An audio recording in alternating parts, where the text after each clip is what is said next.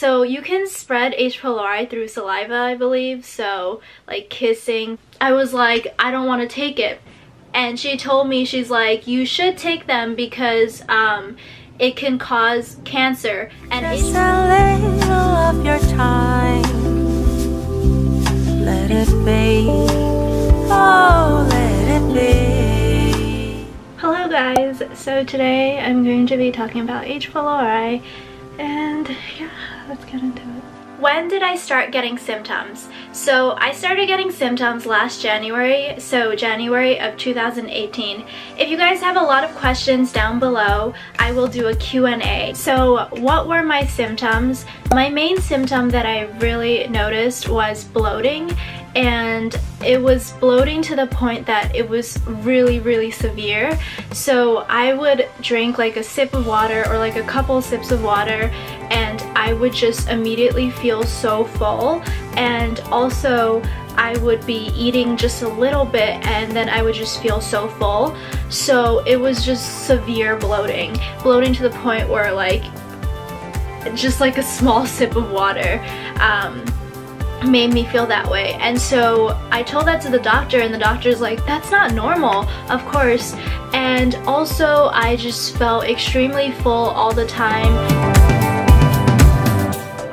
I am super full. I just want to kill my mom for making me come because I have stomach problems and my stomach is just, it's like this big right now, and it just feels like I can't even walk because I'm so bloated and I'm just like so pissed off. I was also constipated, and I don't know if that was because of IBS, which I am diagnosed with now, but it was only like recent months or so where I got diagnosed with IBS, even though I've had like symptoms for very long with IBS.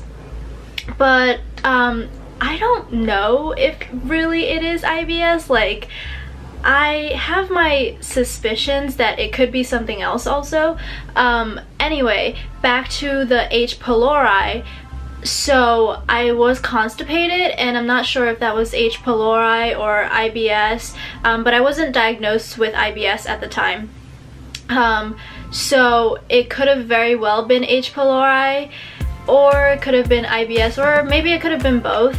And I don't know if it's like H. pylori can cause IBS, or like antibiotics can also cause IBS or something like that. I hope you guys understood what I was saying. The last symptom was I had stomach pain, and I guess that's due to like constipation.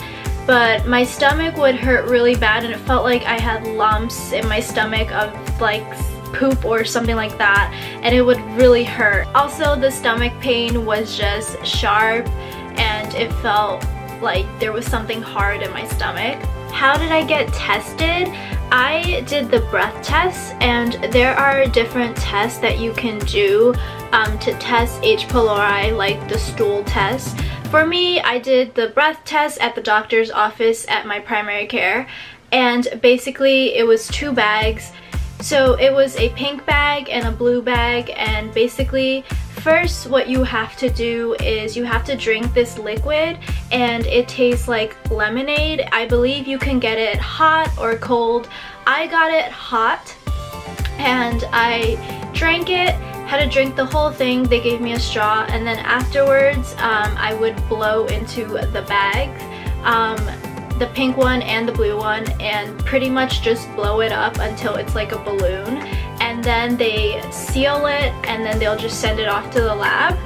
And I believe I probably got it done like sometime in January or like around February-ish, but it's probably January, like the end of January or something. And so the test was like super easy, nothing to really stress about if you do like the breath test. So when did I find out that I had H. pylori? I found out in February. I don't remember the date, but it's probably on the test results. And I'm just gonna insert my test result just in case you guys want to see it.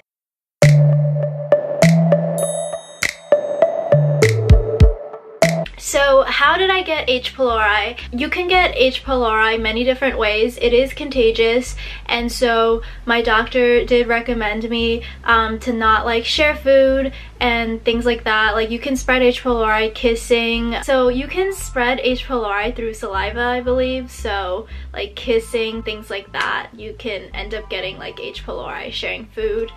And I believe I probably got it through like family, and also like the doctor said, oh, you take so many antibiotics and that can cause H. pylori. But H. pylori can be caused by other medications like pain medications, antibiotics also. And let me talk about the antibiotics first. I have been on antibiotics for a long time. Before I got the H. pylori, I was taking a lot of antibiotics just for my urinary symptoms, and that's complicated and that's for another video. But if you want to know a little bit more about my urinary problems, you can check out the honeycomb video, which I'm going to insert up here and down below in the description.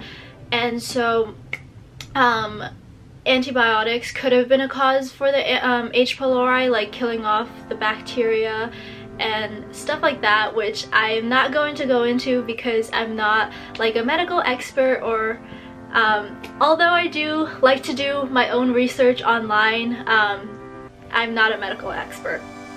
And then also another theory that I have is just family. So I'm Chinese, and part of the Chinese culture, we have a lot of side dishes, and then we have rice, and we eat the rice all in our own bowl, and then we like grab the side dishes, and everyone like grabs the side dishes, and it's all shared and stuff like that. So you can very well spread H. pylori that way. And my doctor told me, oh, don't share food and everything, but I tried to do that like the first couple days, and then it got super hard, and it was just like, it's whatever, because my mom was just like, yeah, it's really hard, and I agreed, it was super hard to do that. And I think it was probably like around spring or summer where my parents ended up getting diagnosed with H. pylori, so like a little bit after me. So I could have very well gotten it from them, and it's all like just theories and stuff like that. So it's not like it's, oh, this is how you got it. We don't know, but there's a bunch of like conclusions that you can jump to. How did I treat my H. pylori? The doctor prescribed me 14 days of antibiotic. She recommended me to take probiotics because antibiotics can kill off a lot of the good bacteria, and probiotics can really help with that. Plane passing.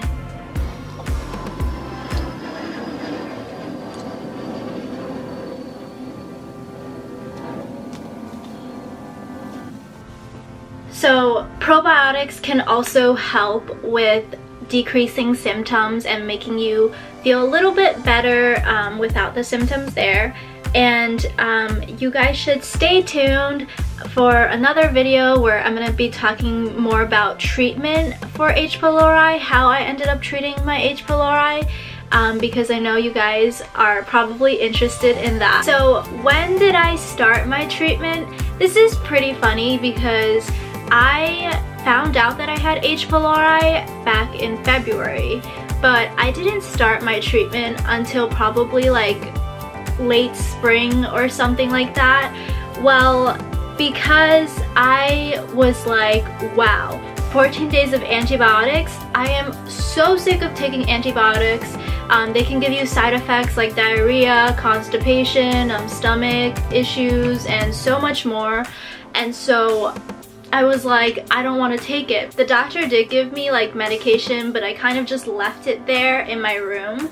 And I probably went to see the doctor like a little later on for some different reasons, and she found out that I wasn't taking the medication, and she told me, she's like, you should take them because it can cause cancer, and H. pylori can cause like ulcers, it can cause stomach cancer. So she really advised me to take it, or else I can like suffer from worse consequences. So I did end up taking the antibiotics like around spring, and I found out that I had H. pylori back in February around the winter season, and didn't start treating it until very late. When did I get retested? So 1 to 2 months after I finished the antibiotics, I went back to get retested. Good news, I was free of H. pylori. So will H. pylori ever come back? My doctor told me no, and she said that she had it also, and it's been 10 years and it hasn't come back, so hopefully it doesn't come back. Anyway, that's the end of the video. I hope you guys enjoyed. If you did, make sure to give it a big thumbs up and stay subscribed to my channel. Also, leave your questions down below if you have any.